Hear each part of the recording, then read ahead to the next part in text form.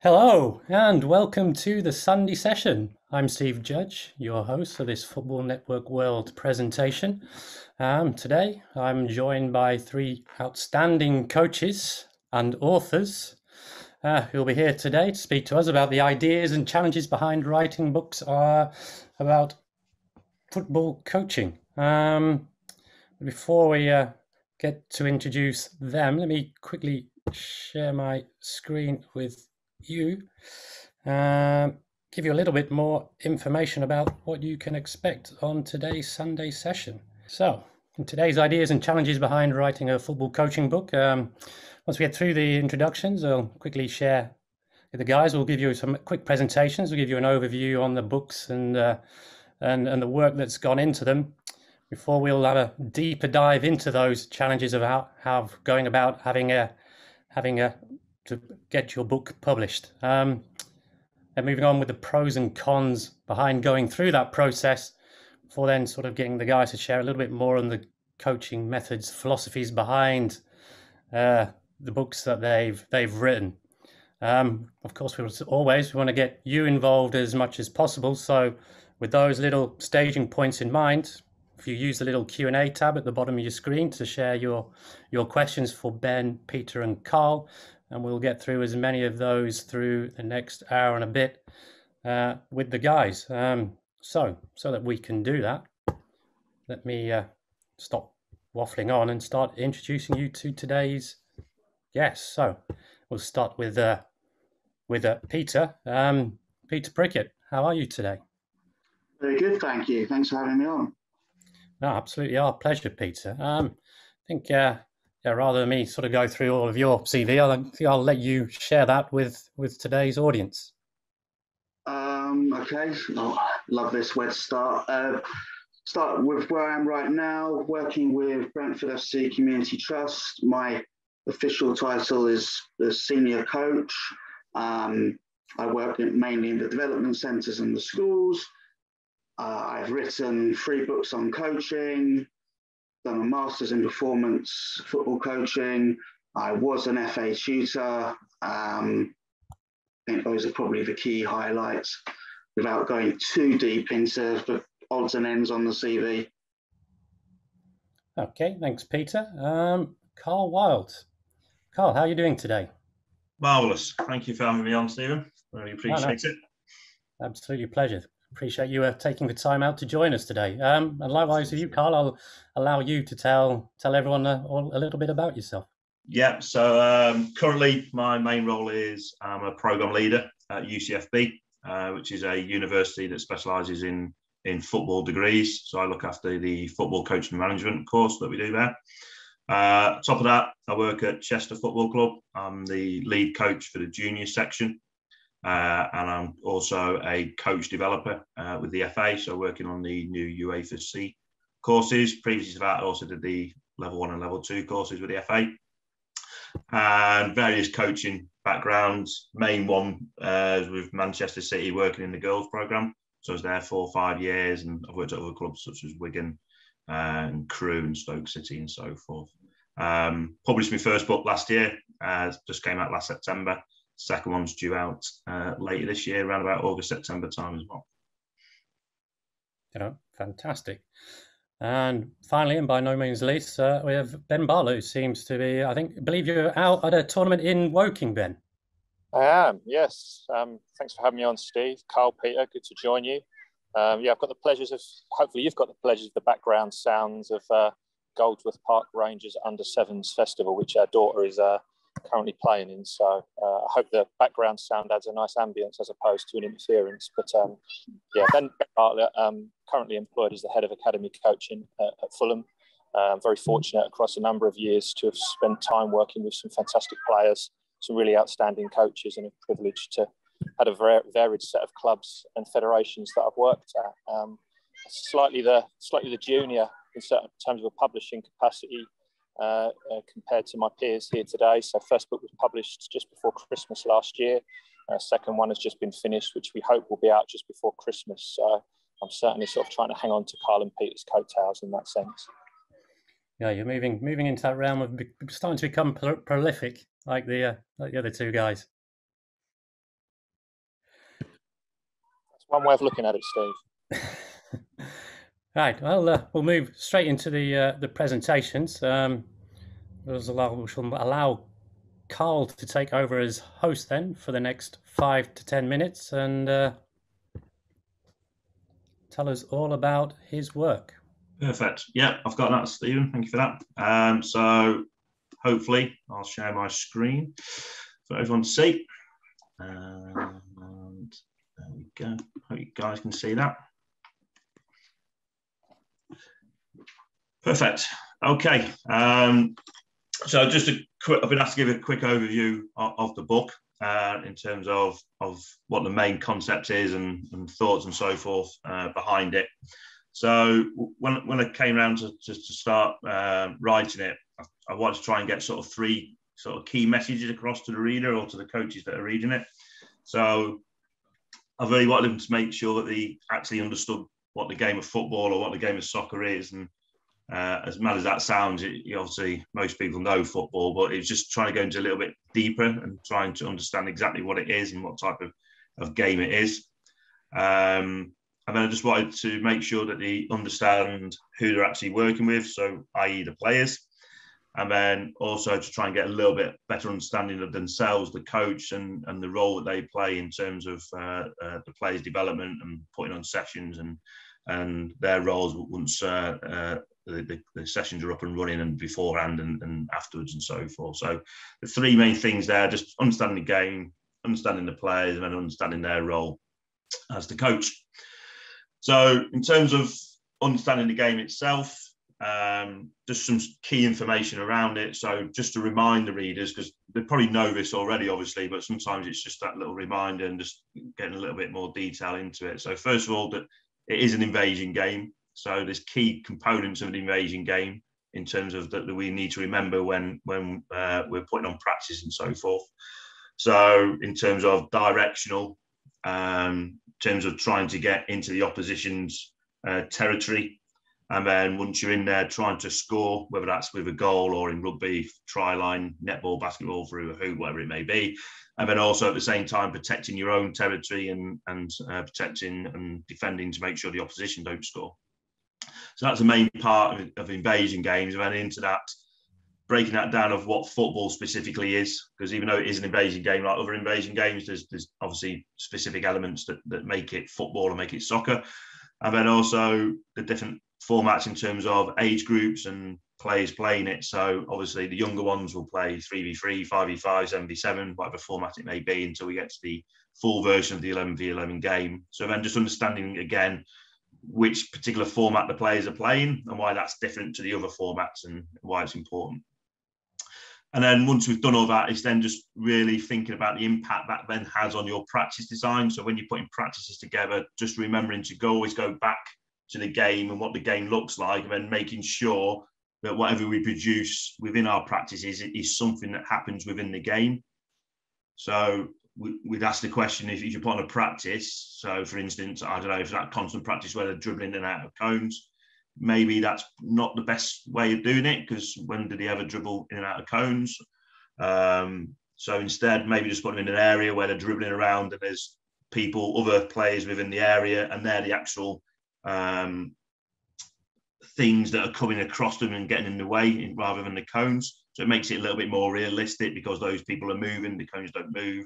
The cones are in a straight line. That never happens in terms of dribbling and so forth. So it's just those type of things in terms of making sure whatever we produce looks like the actual game.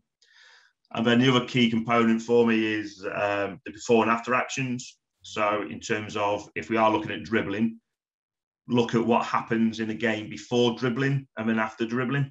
And then just to make sure that actually happens within our practice designs as well. So if you're looking like a basic 1v1 practice, usually we have a defender pass to an attacker, and an attacker tries to get past the defender and then stop the ball on the line. But it's very rare that the defender passes to an attacker in a game of football, and it's very rare that once an attacker gets past the defender, they actually then just decide to stop the ball on a line. That doesn't happen. So maybe we need a server passing the ball into the attacker, so that's more realistic in terms of the angle it will come from and so forth. And then once they get past the defender, there's another action for them to do.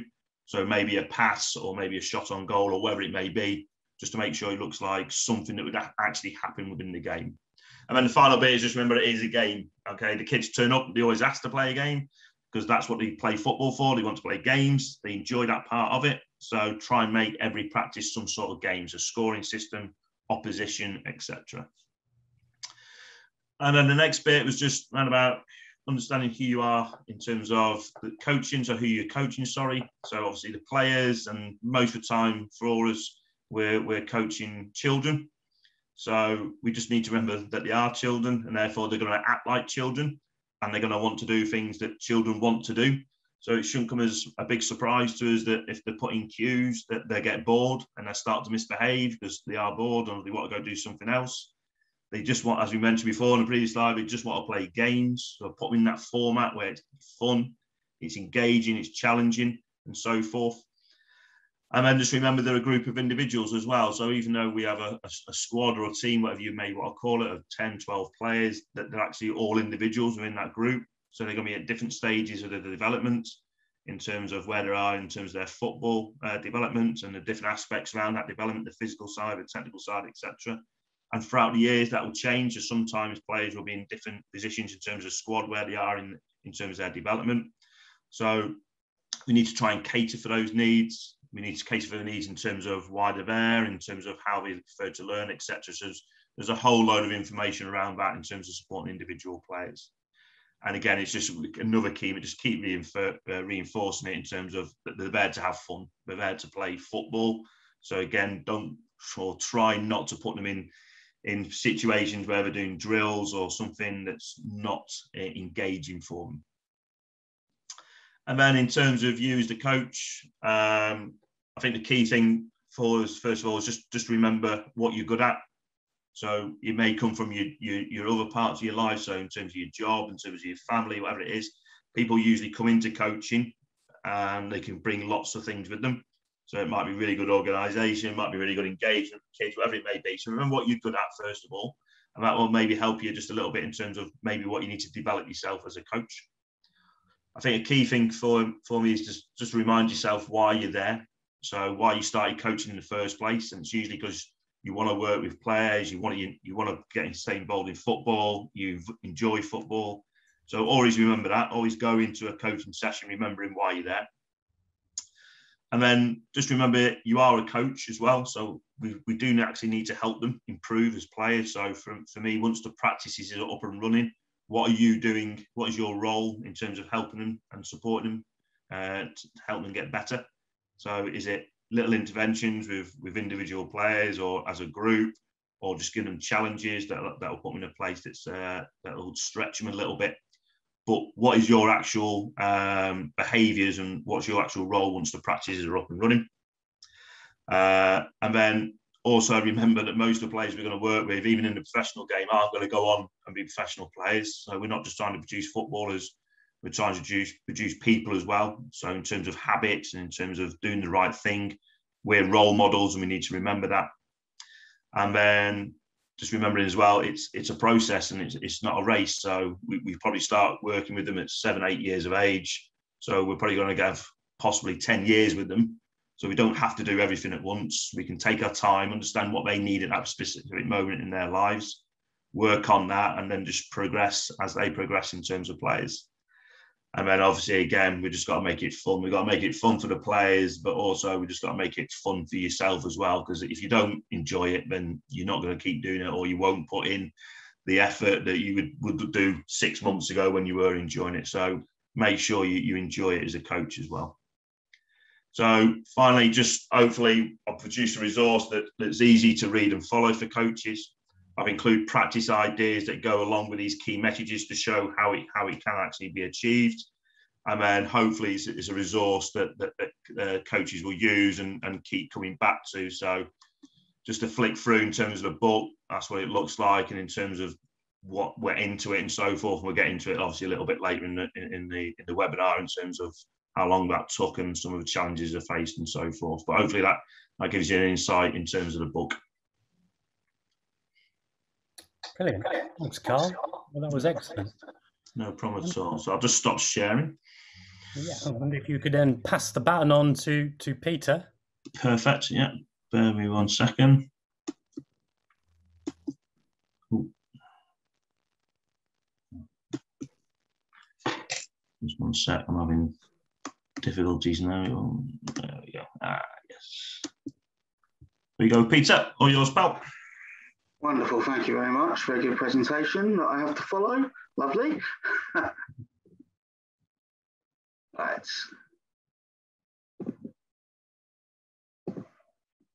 Okay, so I've written 3 books, so I'm going to start at the beginning, because in terms of a webinar where we talked about the challenges and the difficulties of writing a book, they did get easier. So if I start on book number 1, then the challenges are more relevant, especially to anyone who is thinking about getting started with a book. And so the first one was Developing Skill, which, as it says there, Guide to 3v3 Soccer Coaching. The book is built around the small-sided practices, 3 versus 3, occasionally dipping into additional players depending on what you're looking to do, goalkeepers, magic players, jokers, target players, etc. The whole point for me was trying to increase the number of ball contacts per player, increase the number of decisions they needed to make on and off the ball, while giving them freedom to solve problems. And the games and practices that are designed, the tasks are game related, the challenges are game related, and the problems are game related too, which might sound fairly obvious, but sometimes you will see, okay, we're going to do something that's linked to problem solving. The problem or task that is set, it is a problem or task, but it doesn't have much to do with the game of football. And that's something I was trying to avoid. And I think I'll move on, because how did this actually happen? How did I get there? And it was the bird, it was Twitter. Twitter made me do it. And it actually did with all 3 books. And we could talk about that a bit more. But I was working with Brentford on a unit of work where we were focusing on 1v1, 2v2, and 3v3. 1v1, fine, not a problem. 2v2, I found extremely frustrating because of the limited number of connections that you could have offensively and defensively. And it wasn't enough. It wasn't close enough to the game for it to be more than a snippet. 3v3, on the other hand, gave a little bit more. So I thought, okay, what resources are there out there? And I put it out to the Twitterverse, and I got silence, other than Horst Lane's work, which is fantastic. And I will always doff my cap to what he did. But I felt it could go further. I felt that you could get more overall principles of play into the practices and make them even more challenging and even more game related. And here's a 3v3 setup, off you go. Made the practices and shared them. Twitter lapped them up. And I got people say to me, oh, you should think about writing a book. No, forget it. I don't think so. And then after a while, after a bit more encouragement, I went, okay, let's give it a go. Let's see who will take me. So I scoured my bookshelves. I looked at authors on there who I hadn't necessarily heard of or weren't particularly big names, and who were their publishers. And a lot of them were from the same publisher, which was Benny and Kearney. So I approached them, showed them my initial ideas, and fortunately, they said yes. They accepted the premise. They felt that there was a gap there, and they felt that the content was good, and what I was trying to do was beneficial to coaches. And what I found was by that point, a lot of the content already existed. And I was just mining my own archives, mining practices that I'd used, practices that I'd created, and pulling it all together. So in actuality, the process for the first book, for me, wasn't that difficult once I was accepted, because the content was already there. What I then had to do was create the prose, explaining what I was doing and why. And as time has gone on, I found that I kind of done things inside out.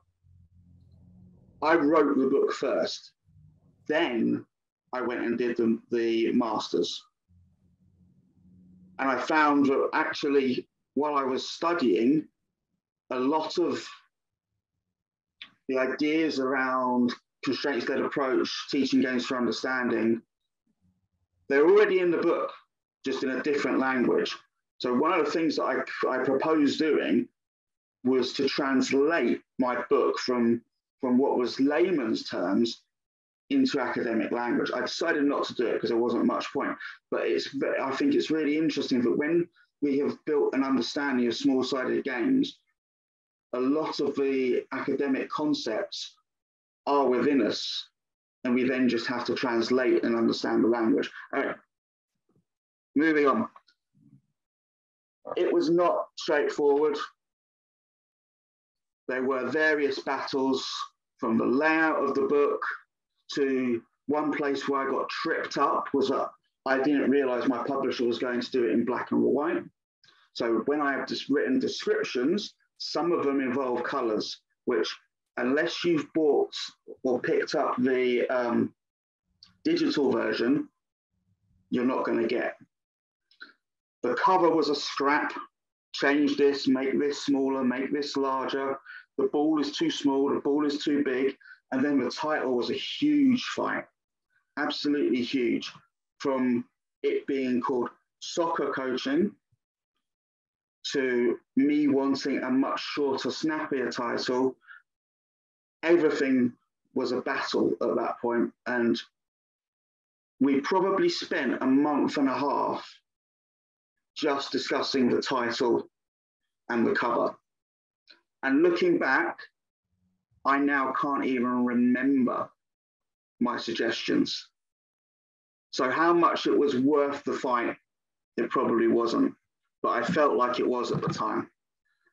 And then success, except one of the first things I was told when I was taken on was just be aware you might only sell 100 copies of this because you're in a very niche market and there's every chance no one will be interested. Now, within the first year, we flew well beyond that, which was great. And then I got other comments like, oh, this is comprehensive. I'm like, okay, but I've got loads of stuff I didn't put in. So I went to the second book. The second book has not performed as well. And I think a part of that was because it just isn't different enough for people to realize it's a different book. People, I think, have felt that it's a second edition.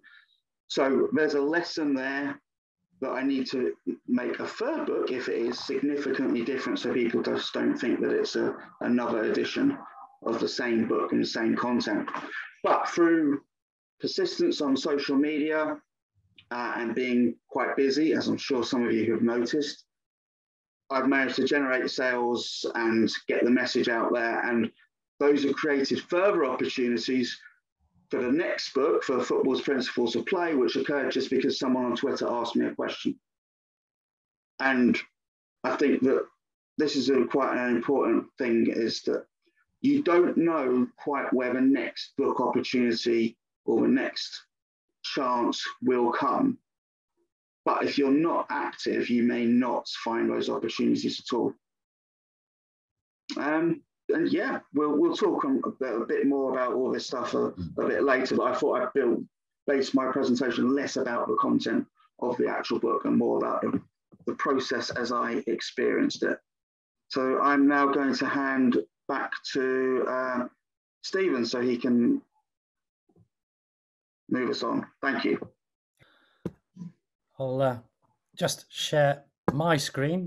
So Ben, just let me know when you need me to flick on and I will move it on to the next page. Thank you very much. I guess the challenge in writing a book is people often want answers. Often people go to a book, particularly a book that's non-fiction, for solutions to problems. And I guess the big challenge is, as you can see in the first slide, is that every different context will probably have a different solution to it. And the judgments that any of us make as coaches will be guided by the things that are valued and important to our club, to the people that are in our club, such as the players, and to the parents that probably bring those players along every single week. So fundamentally, there aren't necessarily a million ways of doing things, but there's probably lots of different ways of approaching principally the similar thing. And I guess that's why the value judgments that we make should probably be nested inside the way that we want the game of football to be played. Because in the end, I think like Peter alluded to, that it is a directional game. We want to kick it in their goal and stop them kicking it in ours. And once we've got some clarity about how it is that we want to play, we can probably then organise how it is that we'll coach and what it is that we'll probably analyse as a consequence. And by analysis, I don't just necessarily mean data and video. It's probably just a means by which we reflect on whether or not we're doing what we said was important, which kind of takes you back to the value judgments bit. And we might value in a particular context winning every single game and beating the opposition. And I guess certainly social media can be really good at creating dichotomies about things that are good and things that are bad, or things that are right and things that are wrong. And I don't necessarily know it's a bad thing for a team to state that they want to win every single game. I think it's probably just important that they're clear about that and ensure that the decisions that we make align to that and allow the players and the parents to make their own judgments about whether that's a club they want to be a part of. And the analysis part is the final part. It's probably really important just to keep us sort of consistently checking whether or not what we said was important is actually what we're doing. As moving on to the second slide, please, Steve, hopefully the really important element about practice design, about game design, and certainly in the youth development context, seeing practice and the game as one and the same thing. I guess things like kind of tactical periodization have perhaps ended up emerging in youth development, and we talk about things like match day -1 and match day +1, and shaping our practice as a consequence of what happened on the game. And whilst we should probably be conscious about what happened in the game, we should just be mindful of the fact that the game is just another practice opportunity, and trying to ensure that we see it that way rather than seeing it as something that's separate. Which fundamentally means those three sort of points there on slide 2 just talk about 2 teams, 2 goals and 1 ball. And that's not an absolute, that's not a rule, but just a principle from which we start. And obviously anything that we do as a consequence to regress things from that should probably be as a consequence of what we saw when we were watching the game. The second element that's in that is that as much as possible, try and nest the things that are important to the team and the things that are critical to the individual inside every single practice, which perhaps moves us away from working on a theme basis to say today we're working on playing out from the back, or today we're working on dribbling, towards recognising that if we use 2 goals, 2 teams and 1 ball, we've got a better chance of embedding more than one principle of the game of football alongside the things that are important to the individual, so that multiple things are occurring at the same time and consciously being attended to by both the players and the coach. And the third element is probably just to encourage coaches, certainly in our context, to stay in practice design and practice organisations for longer.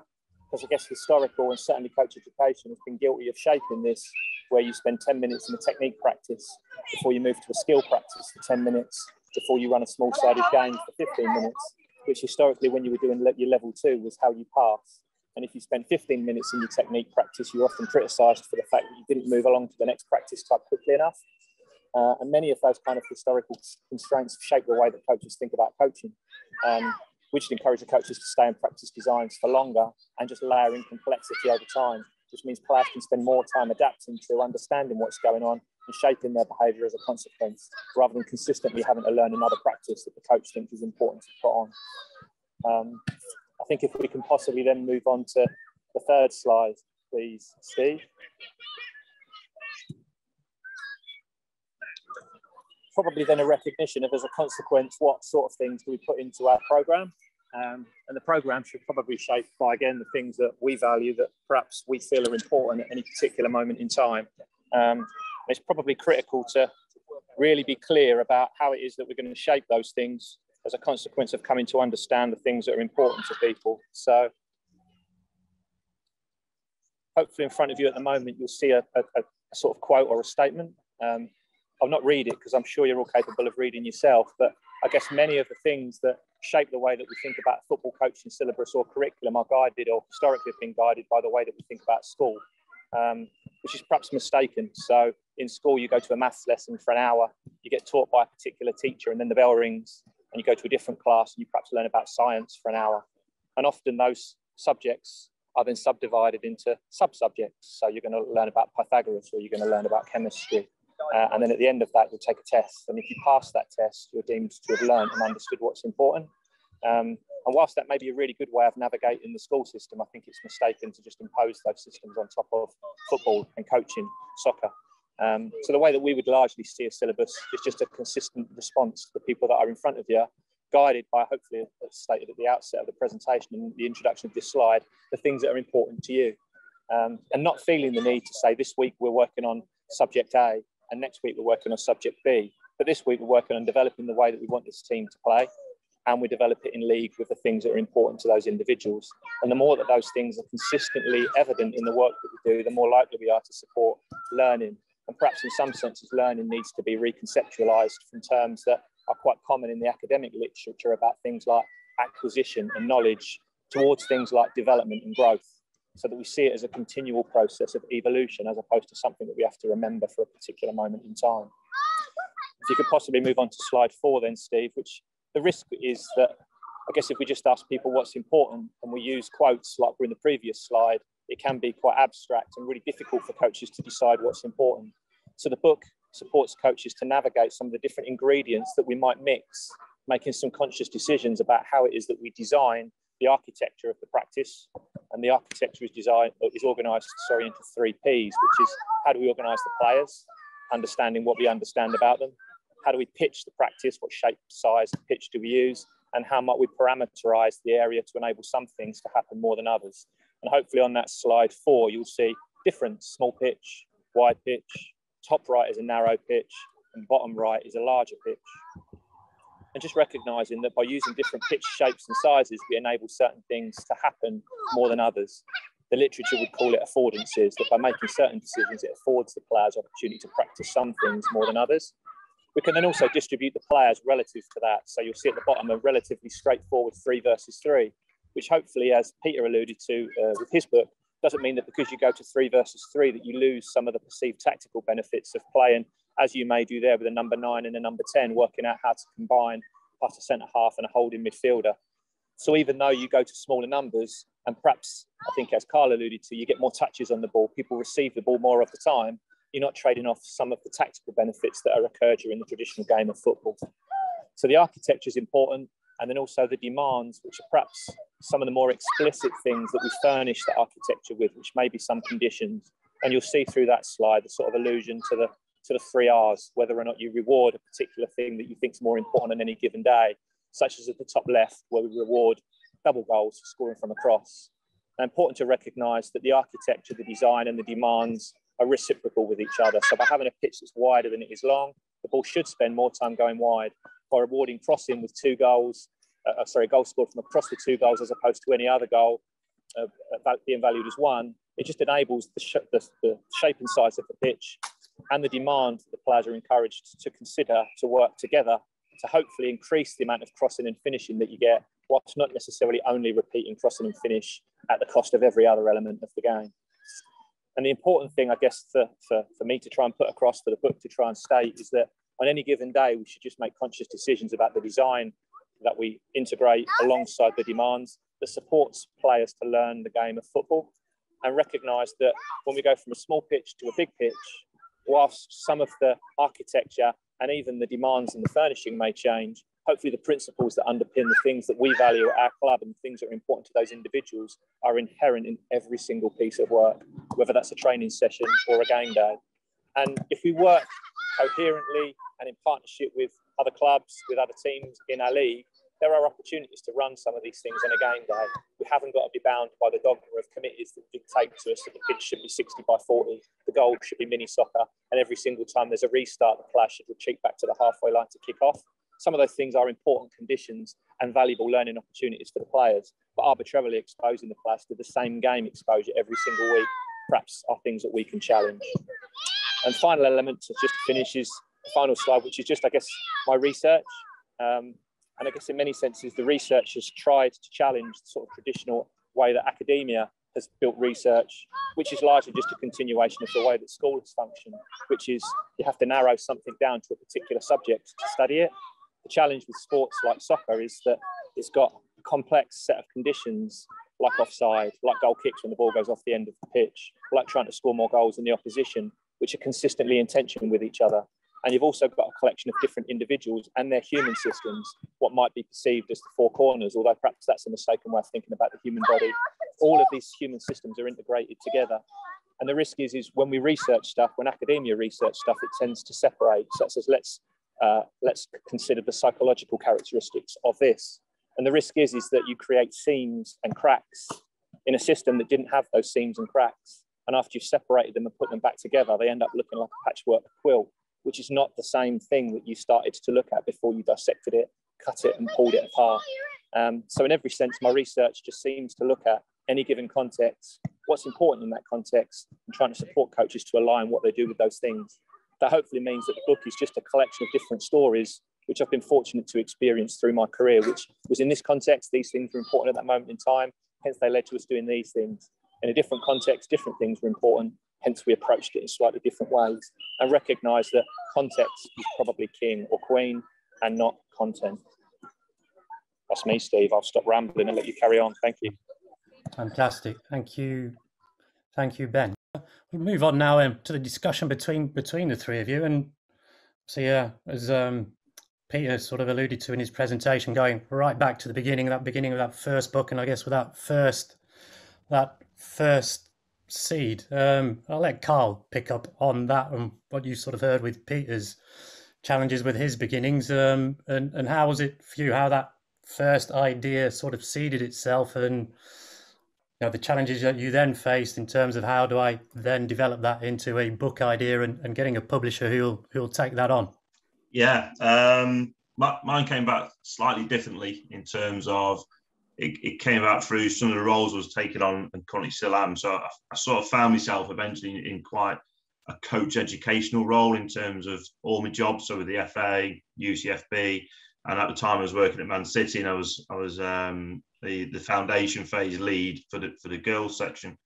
So I was supporting coaches in different ways in terms of practice design at Man City, in terms of just starting the coaching ladder and coaching journey with the FA or UCFB. And I sort of found the messages I was giving were getting quite well received off people, and they found it helpful and so forth. But then later on, if I came across these people again, sometimes what we'd spoke about and what they wanted to do hadn't materialised. They were sort of referring back to where they were previously. And the discussions around about it was we just needed some sort of resource that they could refer back to help them. So obviously the main type of resource at the time would be a book. So I decided, so I thought maybe I could get some ideas down and maybe get a book going. So I just tried writing a couple of chapters just to see if I could actually do it first of all, and just to see what it looked like and whether I was happy with it. I just wanted to make sure whatever I produced I was happy with as well. So 2 or 3 chapters in, I just sent it out to a little bit like Peter, had a look at my bookshelf, had a look at different publishers that were available in sort of the coaching sort of world, sent it off to 3 or 4, didn't hear back off some, got rejected off some, and then eventually did get the go ahead off one of them, which was Mayo Sports. So once we got that and that approval came through that they were interested, it was just then a matter of going on and doing it. The biggest challenge for me was I was happy writing stuff and putting it all together, but I'm a bit of a perfectionist, and so the other guys are. And I just, every time I wrote something, I had to keep changing it because I wasn't happy with one sentence or with how it's structured and so forth. And it took a while until I was happy. But even then, you look back at it and you think, oh, why did I write that? Or why have I, like Peter mentioned before, why have I missed that part out and so forth. So that was a real challenge to me, just getting something that you're happy with and think will be useful for anyone who purchases it. So but that was the main process, and it took a while, but again, it's very worthwhile if you can do it, and if it's something you're interested in, I'd definitely recommend it to anyone. Likewise with yourself, Ben. Where did that first seed of an idea and sort of plucking up? I don't know whether courage is the right word to go for it and put these ideas into print. Yeah, I guess I was really fortunate in the sense that I was approached by the publisher, Green Star Media, who produce Elite Soccer, Soccer Coach Weekly, Women's Soccer Coach, Rugby Coach Weekly, and many other publications. And I suppose fortunate in the sense that his view was that the market that they had were very much a market that liked practices, that liked magazines, that had a lot of practices in them, rather than necessarily encouraging coaches to think about what might be most appropriate to their context. So I was fortunate I didn't have to sort of pitch for the type of book that I thought I might write. I almost had a willing audience that says, look, we think there's a space in the market for this. Would you like to write it? I was also fortunate, I guess, some of the mumbo jumbo that I had published previously through articles had landed with this particular publisher, and he almost wanted to build a book as a consequence of those pieces, which I think it was Peter alluded to, saying that almost he had the library of content previously. And I guess most of the content had just come from my lived experience. And as much as possible, trying to just get that down on paper, but trying to, in some sense, be supported to organise that in some way that might be perceived to be coherent, that somebody else could look at, make sense of, and hopefully use some of those experiences to inform the things that they may choose to do for themselves and with their players. I think the biggest challenge was getting it across the line in terms of having something that would have market value while still having something that was the book that I wanted to write, which had some real tension, because I guess probably in the soccer coaching world, the football coaching world, there probably is still a thirst for give me the practice book, show me what the recipe is for Wednesday night. And for probably 85 to 90% of the coaching market, they're probably volunteer, part-time or grassroots coaches that just want something that will get them through the hour with the kids, that hopefully gives them an opportunity to build some understanding of useful practices over time, that gives them a greater sense of competence at coaching. And I guess it's trying to ensure that the book provides enough of those kind of examples that people can go to a recipe in the event that they want to, but can also have wrapped around that the guiding context that supports us to make those decisions as to why we do what we do. I think, like the other guys alluded to, I think the recognition of how much thirst there was for that kind of content has really just been quite overpowering, really, in terms of, and a bit overwhelming in the sense that I never really imagined that as much interest would be generated from the book as it has, which has been, really motivating, and hopefully just a nice opportunity, as the other guys alluded to, like from a personal perspective, to, I suppose there's the element that if you want to learn something more deeply, teach it to others. And I guess that aspect of having to spend time organising your historical experiences, put it into something that is coherent that other people can read, has been really valuable personal experience to help me develop deeper and perhaps personal clarity as a consequence of doing that particular piece of work.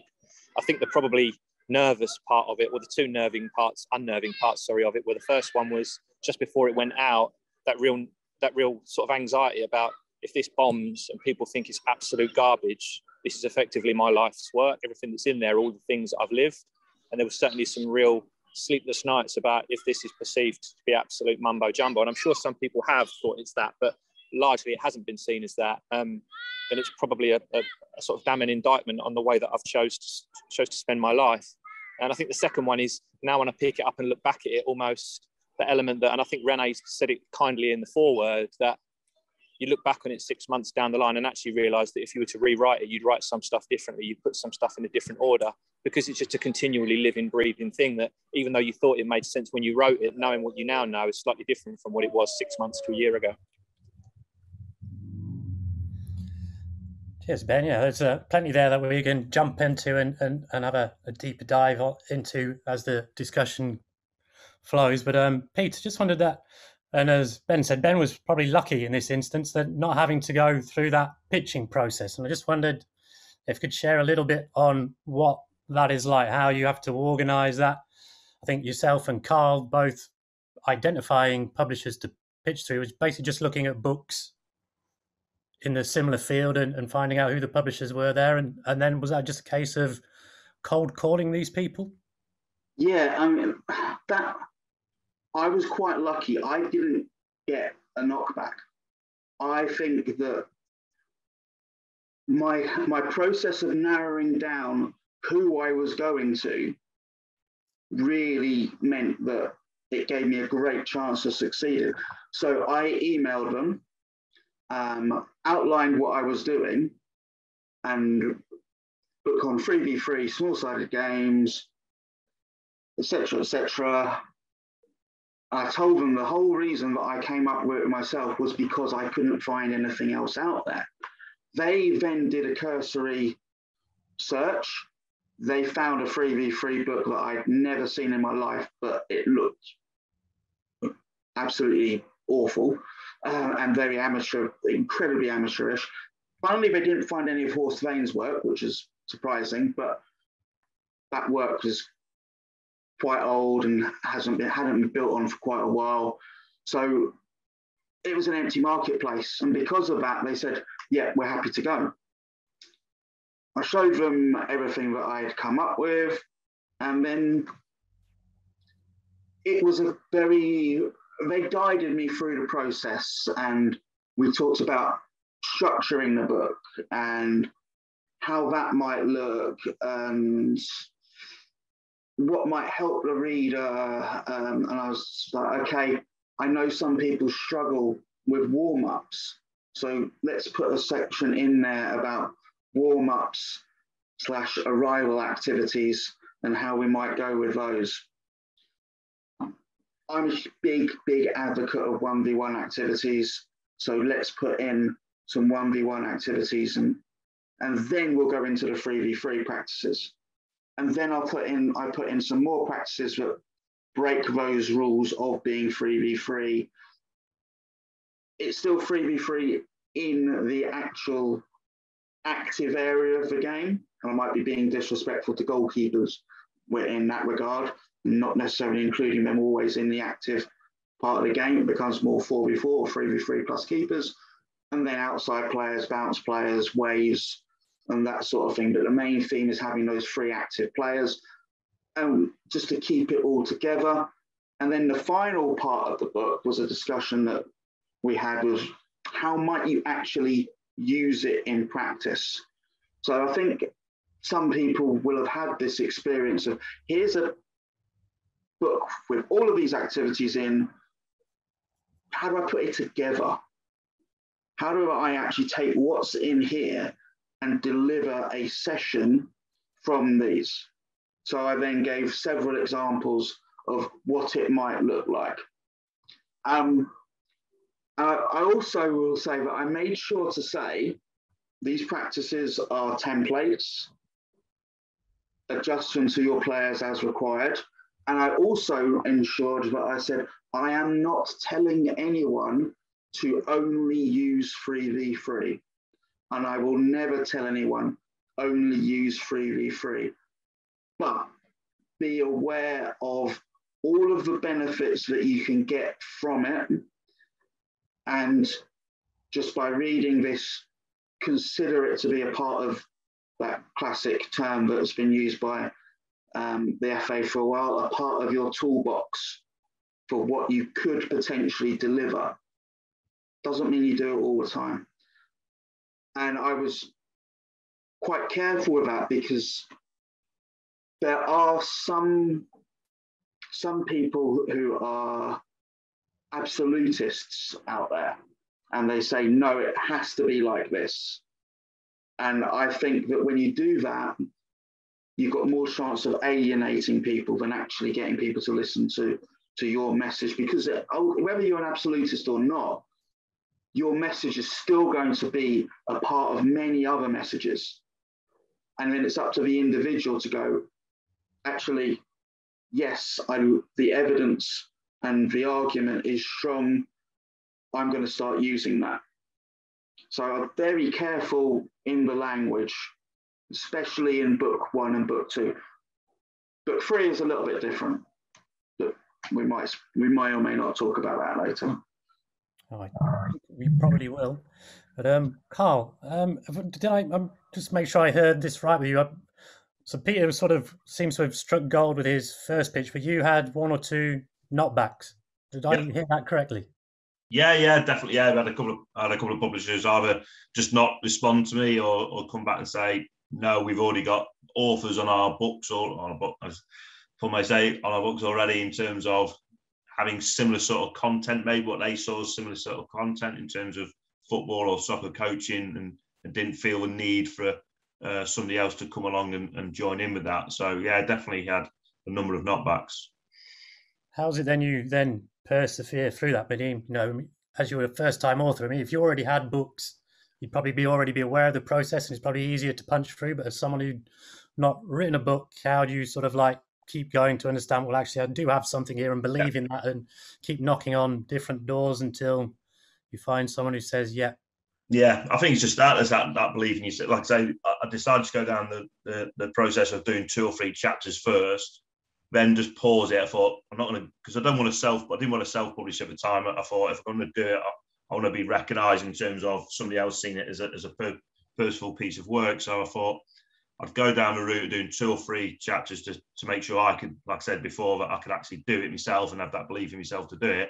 But then also for somebody else to have a look at and think, yeah, you're onto something here. So once I'd done those 2 or 3 chapters, I was happy with what I did, and I could see where the rest of the book was going to go, and I could see, because I've contact with a lot of coaches in grassroots through my different roles, I could see it being really beneficial for them. I could see a need for it compared to what else I'd read out there. So in terms of that resource where they could keep referring back to, and it wasn't just giving them a load of practices and off you go and put them into place, like Peter said before.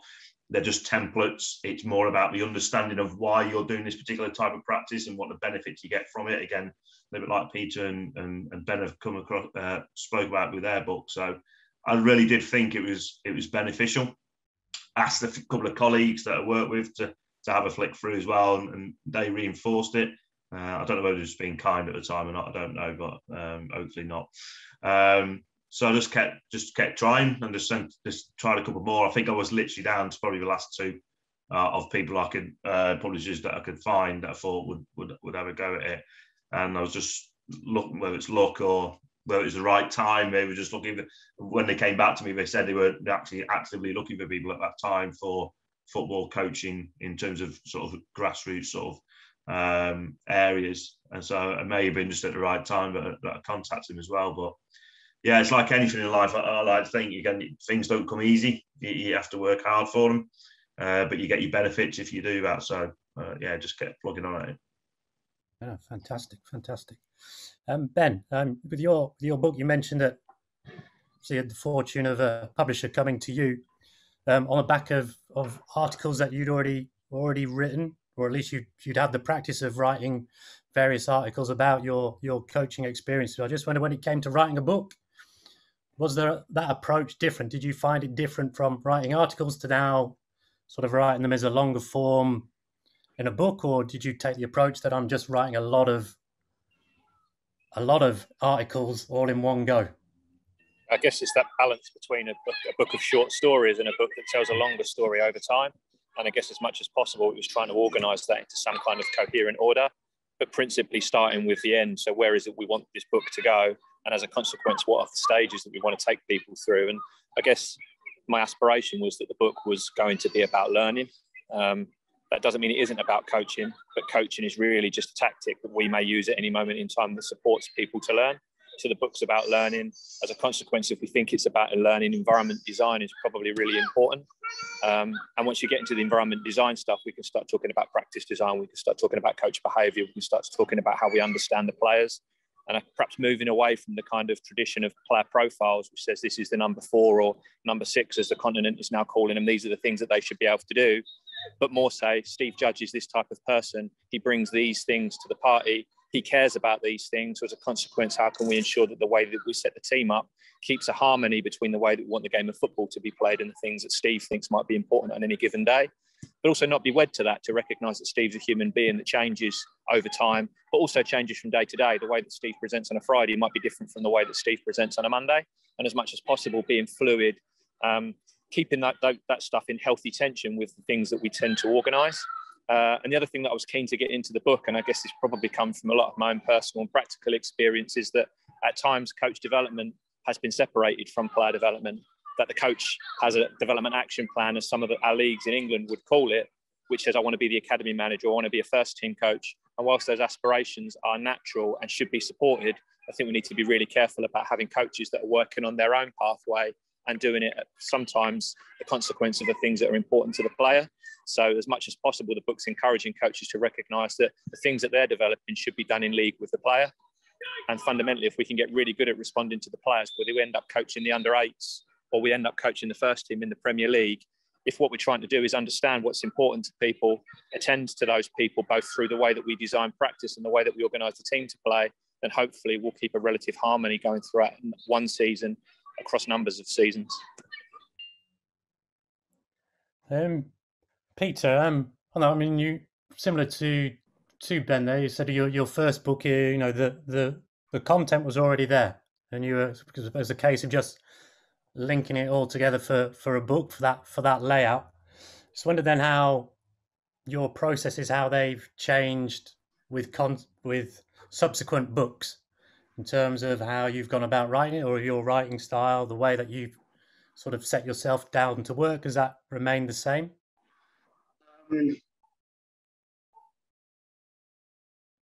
I think it's the second book occurred because people said to me, this first book, fantastic, it's really comprehensive. And my immediate thought was, you should see all the stuff that I left out. So that's how book number 2 happened. Again, I had too much content. So my archives were massive. So I had been really very selective with what I put into the first one.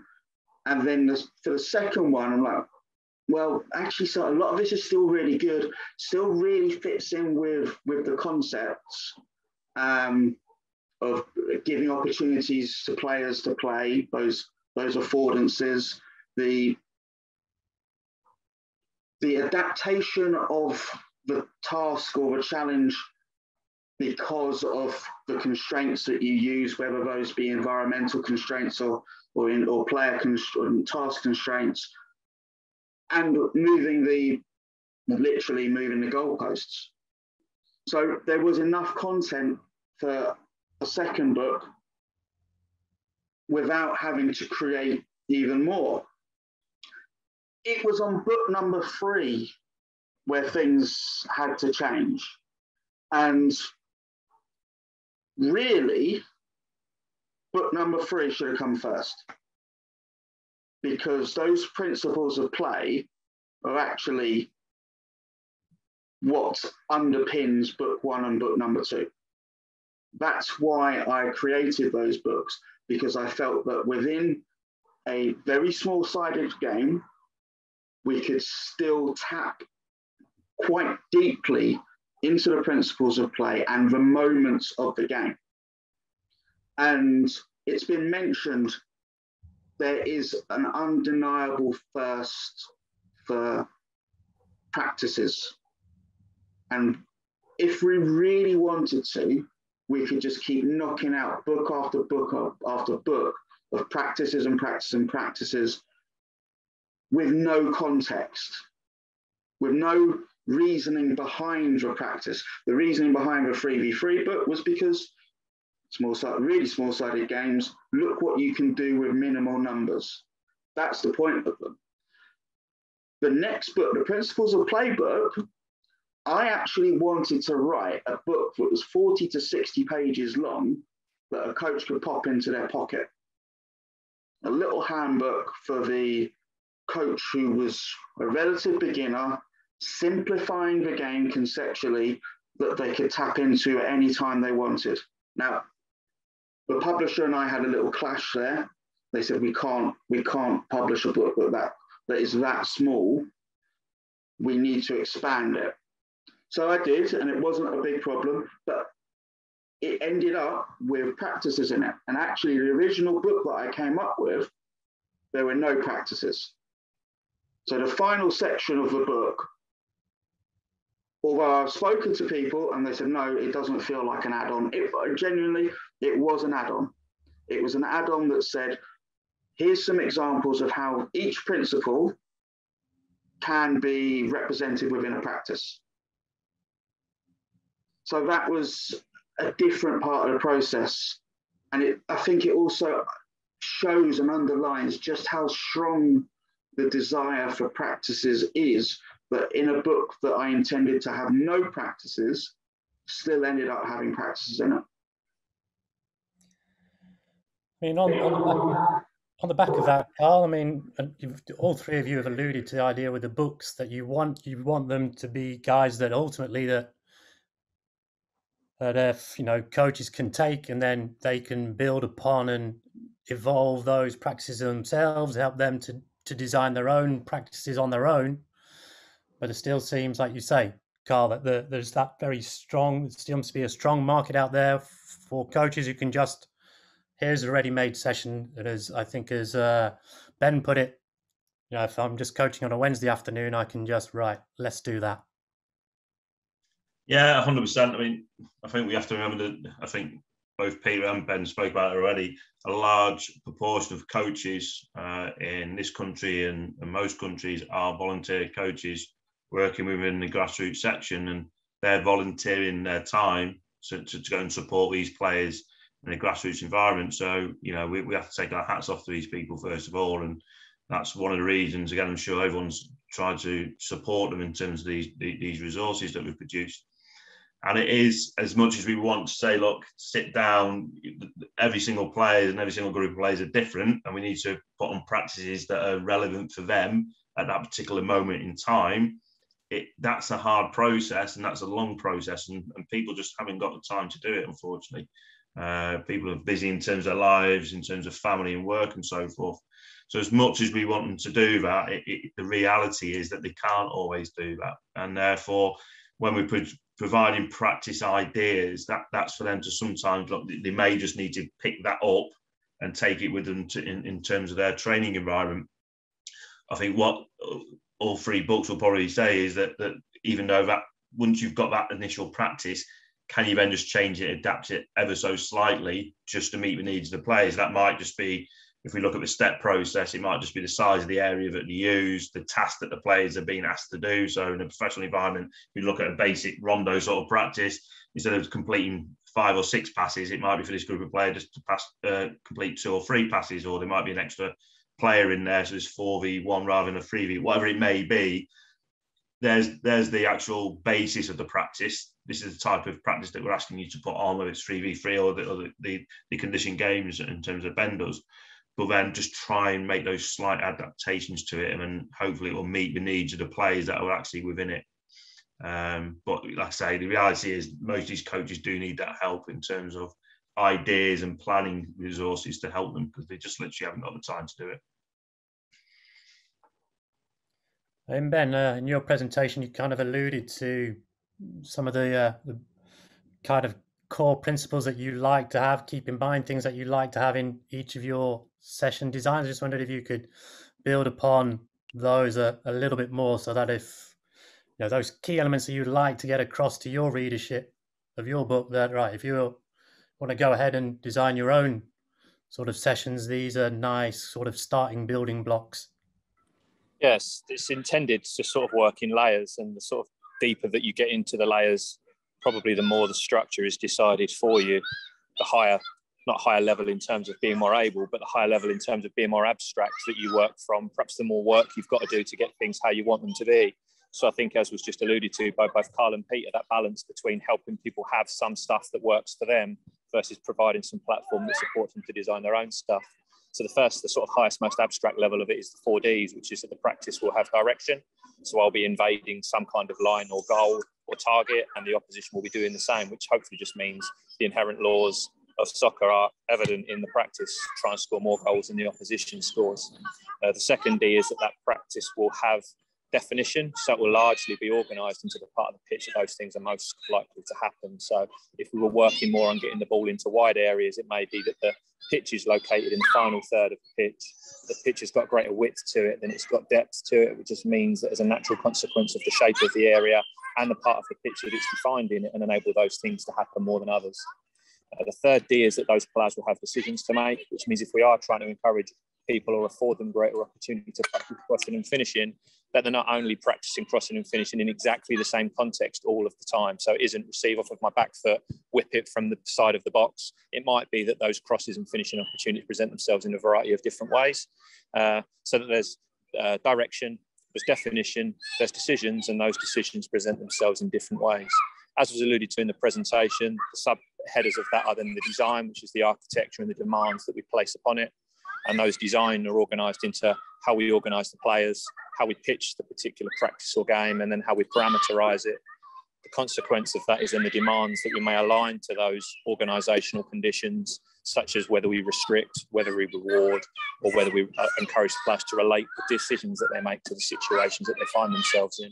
And the book provides like a table of constraints, which just combines those things into a range of different ways that you could organise practice. So hopefully it works from top level principles right the way down to exact examples of the way that those things may play out. And likewise with yourself, Peter. I mean, you've got books with lots of sessions in there, but there are people looking to evolve those sessions. What will you still say? What are the core principles that you should still be in those sessions, no matter how people look to evolve them? Oh, well, there we go. We're starting to head towards absolutism in a way, there, aren't we? Look, when I'm designing a practice, Ben has talked about this as the beginning point within his book, context. And so, Carl, you also mentioned it in your presentation. Context is the absolute key. You've got to start with who it is that you are coaching and what you know about those players. And from there, you can then go, right, this is where we're at, whether it's we're working from a curriculum. Okay, great, I know where I am in the curriculum.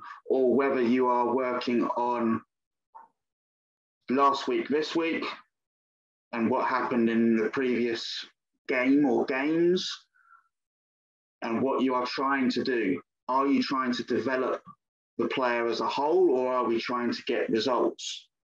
Or are we trying to do somewhere in between, depending on the age and stage, as the classic phrase goes.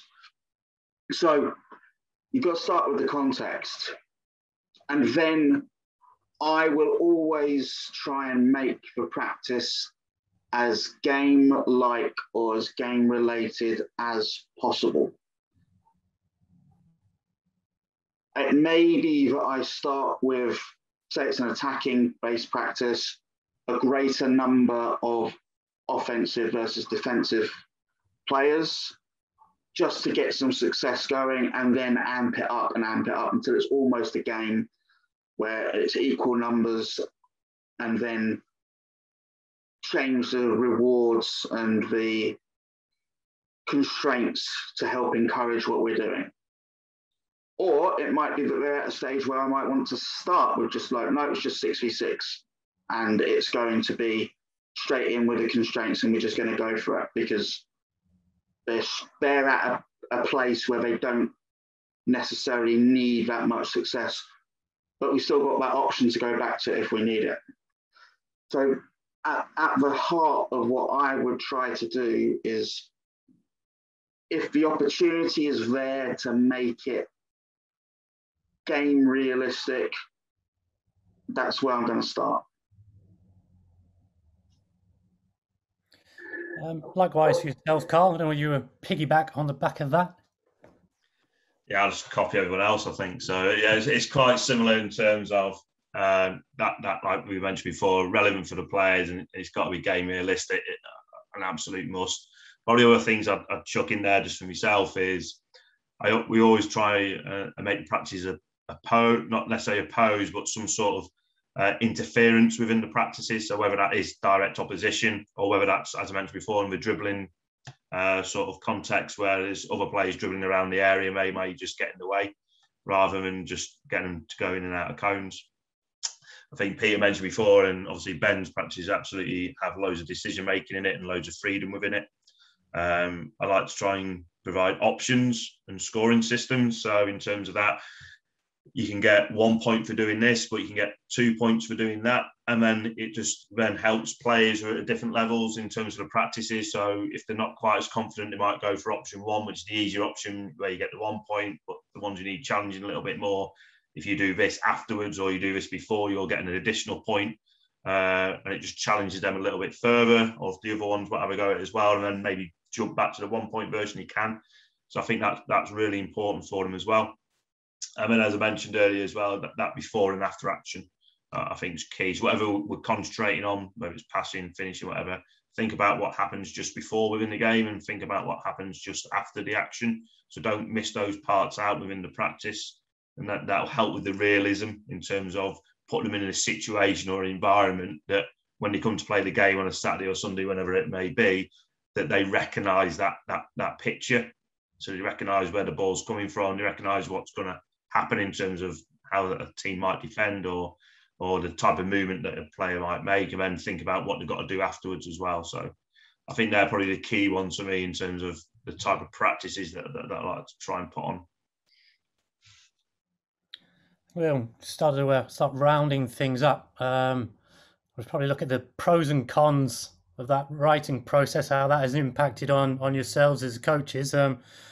We'll start with the cons. We'll get the negatives out of the way so we can end on a positive. So, Ben, what have been the real chores of going through this writing process? Which, you know, you have to do it, but in an ideal world, you prefer it if you didn't have to.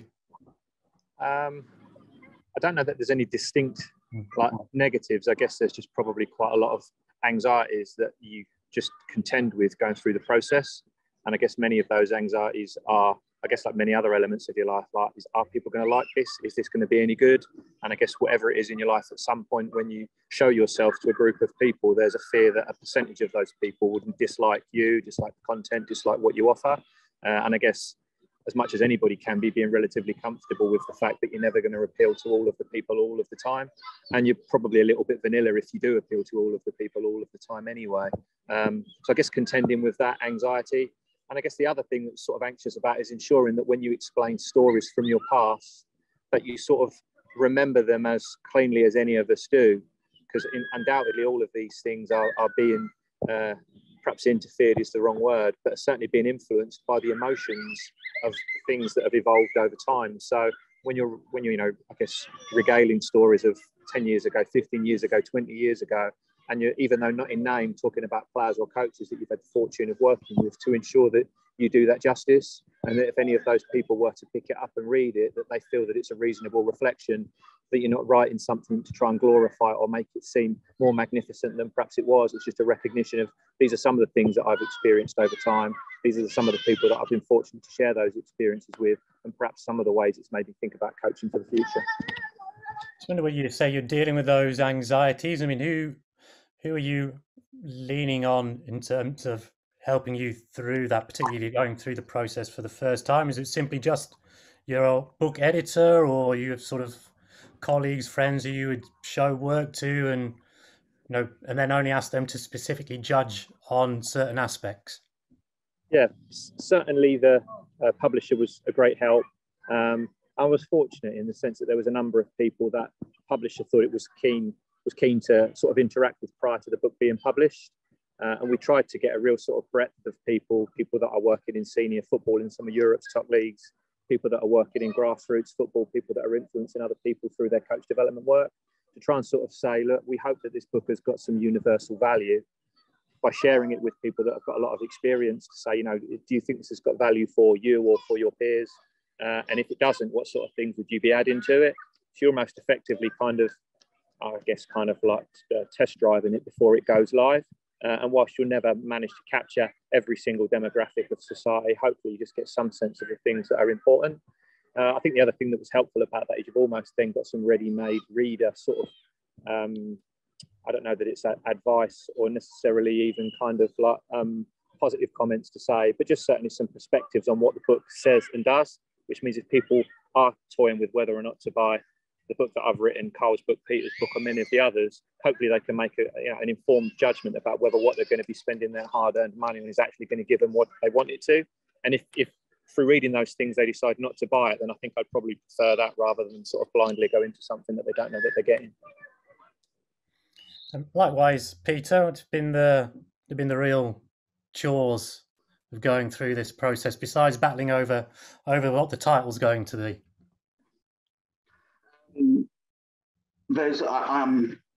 I'm currently working on a book right now. I'm working on a couple of books right now, but I'm in the middle of the editing process of this one, and that is an absolute chore because you're doing what you've done 3 times already for the 4th and 5th time.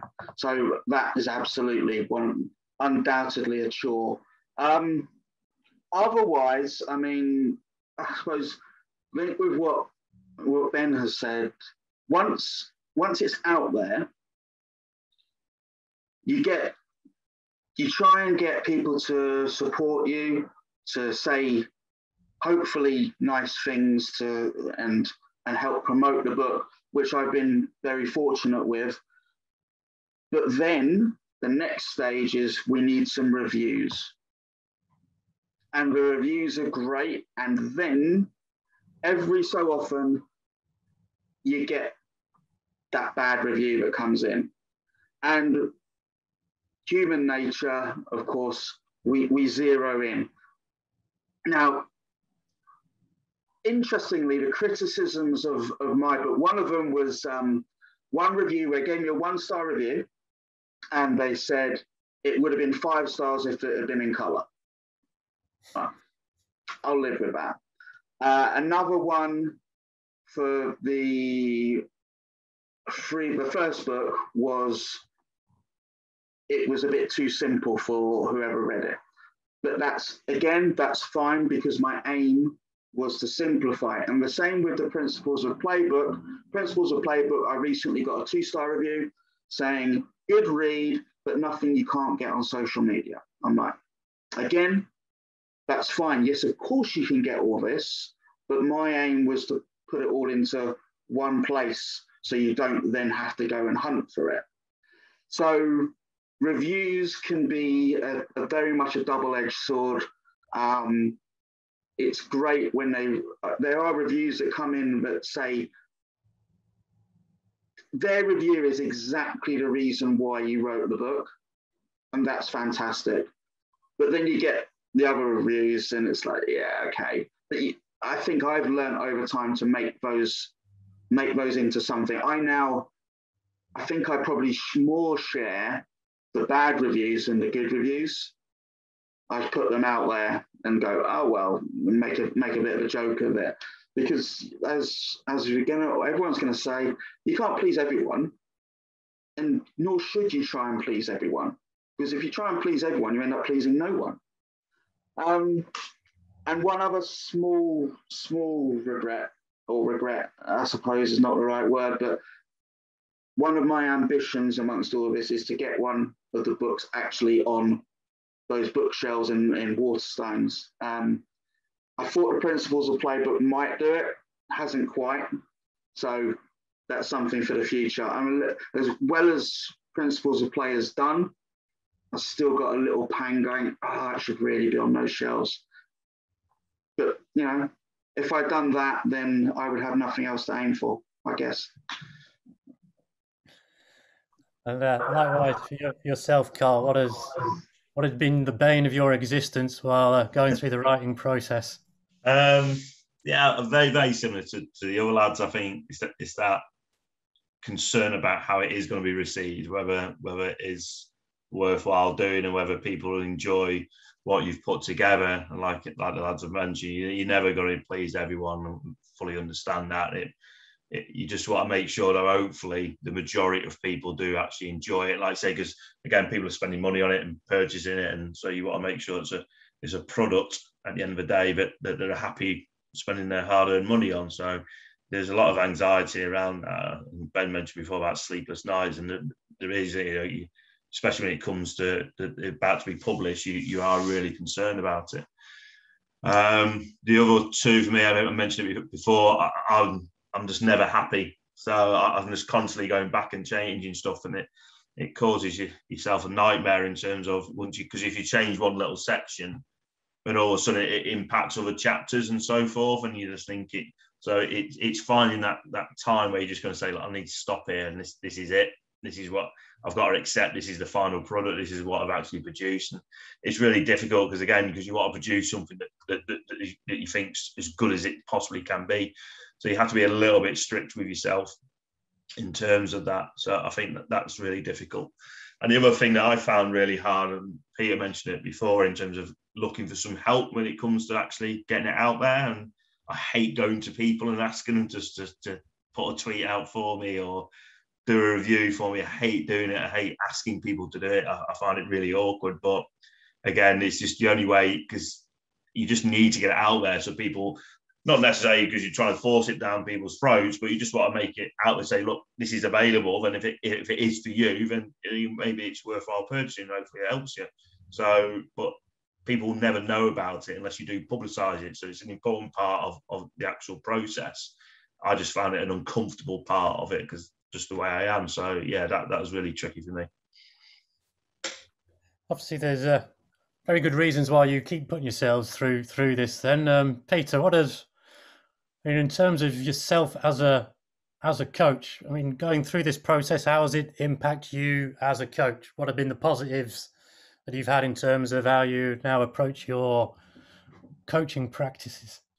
I was just going to say, though, over time, I've learnt to have no shame, guys, when it comes to if you follow me or seen my activities on Twitter, I'm not afraid to put it out there because you have to, and you just got to have no shame, because every single time you share info, it has the potential to be new for someone else. So although one person might have seen it 40 times, another person, they're seeing it for the first time.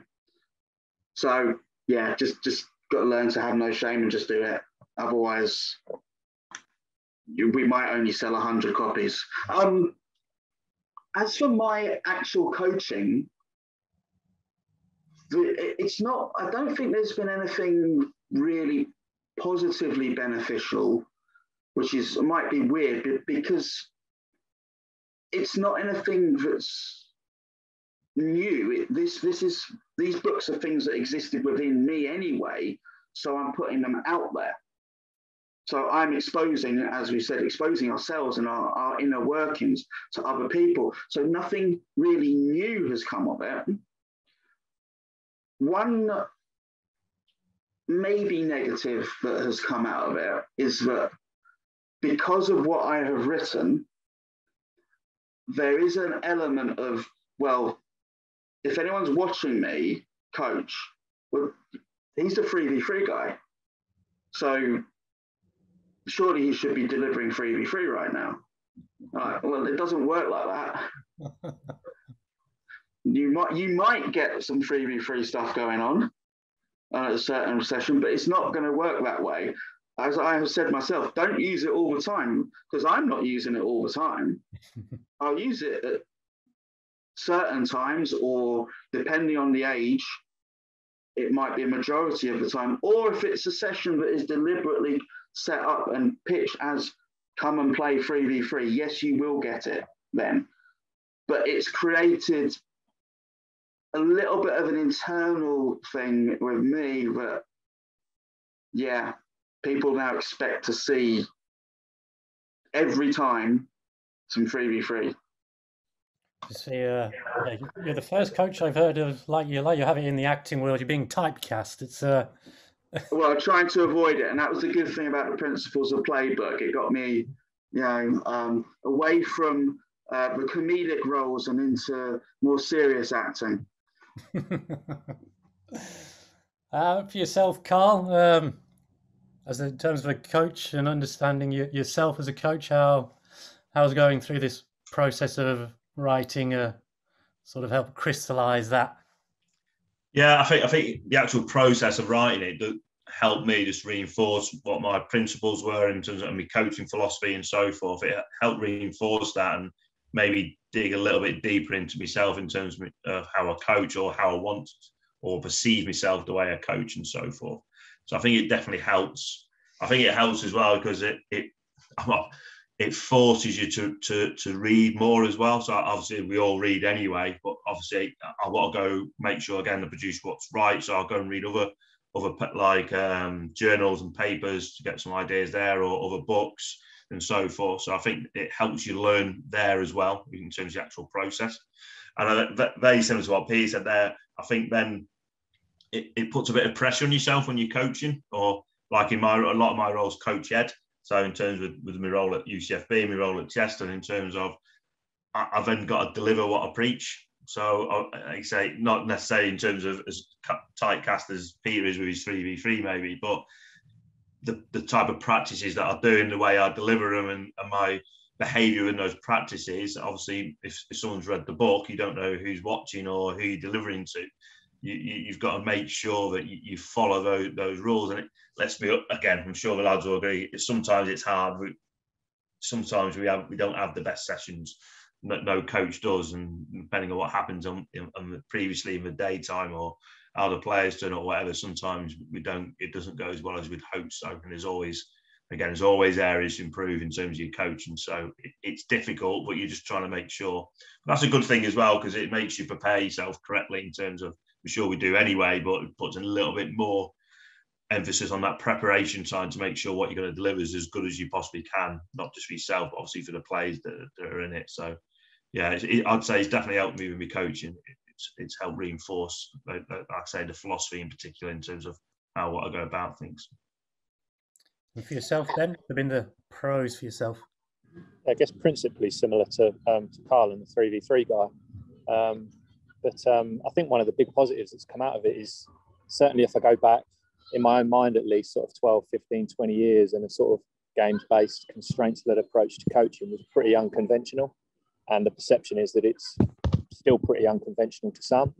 I think I guess in my own mind, if I've tried to play any role, it's trying to just disrupt what is traditional convention towards something that's perhaps perceived to be a little bit more human, whether that's in player development or whether that's in coach development. And I guess the benefit of a book that goes out that people read that hopefully generates some level of traction is that it just takes hopefully another step towards those things being less unconventional, less left of field, left kind of pushed away to the corner, and something that is just more embraced by many people. I think the second, certainly something that was really powerful for me was when you get feedback, whether it's through social media, whether it's someone that writes a review, is people that understand what you meant when you were writing what you wrote. Because you write something and people will naturally and rightly interpret it through their own eyes, and they don't necessarily interpret it in the way that you intended, which isn't right or wrong. It's just people come at stuff from a different perspective. But it's when people say stuff like, I understand what you were doing there, or I came to understand this, that you kind of just sense some commonality, which I guess in all of us, that kind of connection to other people that don't necessarily think the same as we do, but perhaps understand what we're trying to, I guess, purvey and say when we commit to stuff. Probably the final bit that's probably been most powerful for me is the opportunity to tell the story as I remember it. And I guess as certain things have become more common, certainly for some of the work in the Federation, there's an easy way and perhaps a more powerful way for some of those messages to be narrated. I like from a personal perspective to at least tell things as I remember it. It's been something that's been really opportune for me. Beautiful. Lovely. Thank you, Ben. Again, just to wrap things up then, finally, guys, I think you've all mentioned you're either working on or have books coming out soon. So I just wondered, if you wish to share, stuff that you currently have going on in terms of your work in publishing. I'll jump on that if you want. So a bit like Peter mentioned before, I've done a second book, which is due out August time. So trying to make it different to my first book. So it's maybe for a different reader or people who enjoyed the first work might want to do a bit different. So I've gone down the concept of 10 core practices, and then these core practices can be adapted in different ways. So each one can be adapted 9 different ways. So from 10 practices, you go to 100 practices. And the concept is putting them in the same environment and just making tweaks to the practice. You can go from dribbling to passing, from passing to defending. So the concept is that the players know the practices. So when they turn up each week, we're not spending 2, 3, 4, 5 minutes trying to get them to understand the practice. We just tell them what the practice is. We can call it after a player's name. So it might be the Ronaldo practice or the Messi practice, whatever it may be. And then they go straight into it. So they're spending all the time in the practice learning. We just change a slight rule or slight condition or slight task within it. And then they're working on a different concept, and from passing to dribbling, to shooting the following week, whatever it may be. So again, he's going on that concept of giving coaches ideas of how they might want to work, use his practices. And again, they don't have to then plan every week. You can maybe just take this particular one, and it will just be a matter of changing the dimensions or the rules slightly. And a bit like Peter said before, we're not saying these are the only 10 practices you'll ever need to use again, but they're there if you want to build them into your curriculum or use them as part of your training. So yeah, hopefully we'll see how that goes in about August, September time. Come on, Peter. No shame, you said. Well, I'm working on 2 books at the moment. I think, just going to say, it's really interesting that the 3 coaches you got on here, but I think it's safe to say we all would have what would be described as a games-based approach. So we talk about commonality. You've drawn in 3 with quite similar ideas in the way they work. And I think one of the great things about having a games-based approach and using the game is that when players come into training and you're telling them what to practice, most of them know what a game is. So you don't have to spend less time explaining what we're doing. You're playing a game. And book number 4, I've gone back to typecasting myself. I've written another 3 versus 3 book. And interesting that Carl mentioned, we call this the Ronaldo practice or whoever. These are player-themed practices. So 3v3 player-themed games, highlighting whatever the core attribute or key attribute of a particular player is, and then incorporating that into 3 games or 3 practices based around that player. Book number 5, which I'm working on as well, is very different. It's not a coaching book when it comes to football. It's more a review of past events plus a flight of the imaginations. So we take something that happened, and if it had happened slightly differently, what then might the world of football have looked like? That's early 2023. And then there's plans for other books. So yeah, that's where I'm at the moment. And Ben? Yeah, I think the second book's written. I'm just going to go through the sort of editing process to hopefully get it out there in the autumn. I think it's probably more of a sequel, but probably more on a police academy route than Lord of the Rings, unfortunately. I think the aspiration is that the first book spoke probably about sort of broad principles of what might underpin why you do what you do. Hopefully the second book explores those to a deeper depth. The first book spoke about being a vision for player and coach development. The second book talks about being the craft of player development. And there's a greater analysis of the book's called Connected Coaching. And it really tries to encourage coaches to sort of eschew the traditional sort of practice spectrum, the playbook, the 4 corners, the separation of stuff, and more connecting everything that we fundamentally understand into absolutely every core and cell of our being, and embody it through every single football experience that we design with and for the players. And as much as possible, trying to move away from the practice spectrum says, I'm working here, but the players need and feel that these things are important. Let's as much as possible respond to those things.